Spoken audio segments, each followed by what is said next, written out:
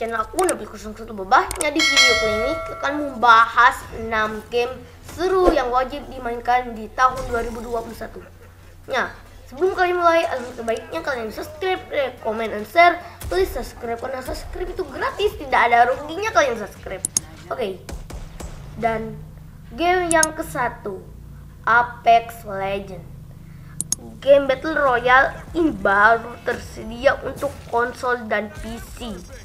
Tapi EA selaku publisher Apex Legends sudah memastikan bahwa game ini akan segera merambah platform mobil dan Nintendo Switch pada tahun 2021. Nah, game yang kedua, Deep Plops. Ya, game buatan Bad Hits Day ini memiliki premis yang unik. Pemain akan memainkan karakter seorang pembunuh bayangan yang ditugaskan untuk membunuh 8 target dalam satu malam di sebuah pesta di pulau terpencil. Nah, game yang kedua, Diablo Immortal. Nah, Diablo Immortal adalah game mobile kedua yang dikembangkan oleh Blizzard Entertainment.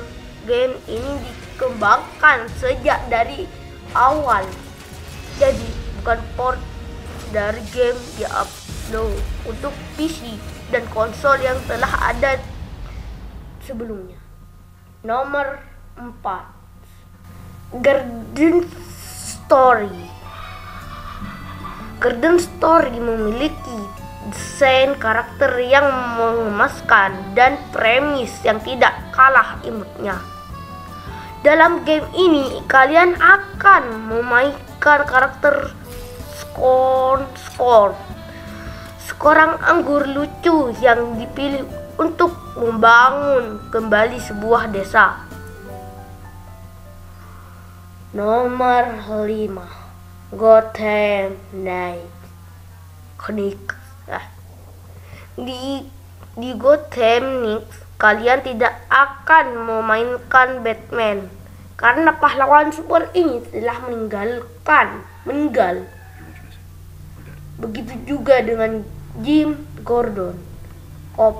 Kepolisian Gotham juga diisi oleh polisi-polisi korup jadi superhero seperti Batgirl.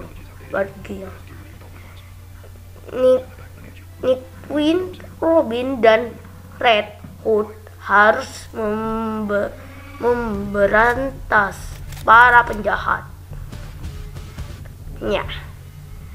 Nomor 5, game yang paling seru sekali untuk dimainin, yaitu adalah H1Z1. Nah, H1Z1 adalah game Battle Royale mirip seperti PUBG Mobile dan Fortnite. 150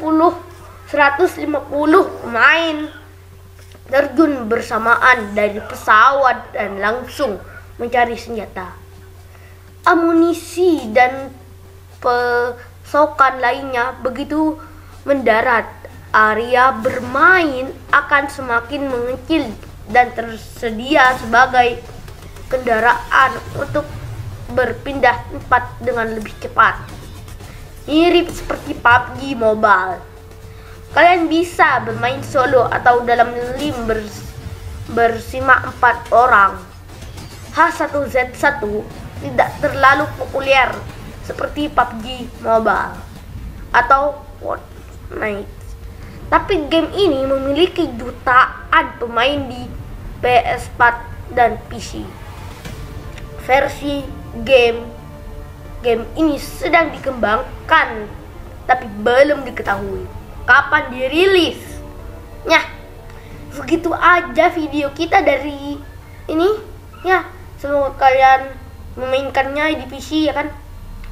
Ya, subscribe ya guys. Semoga kalian enjoy this video. Subscribe.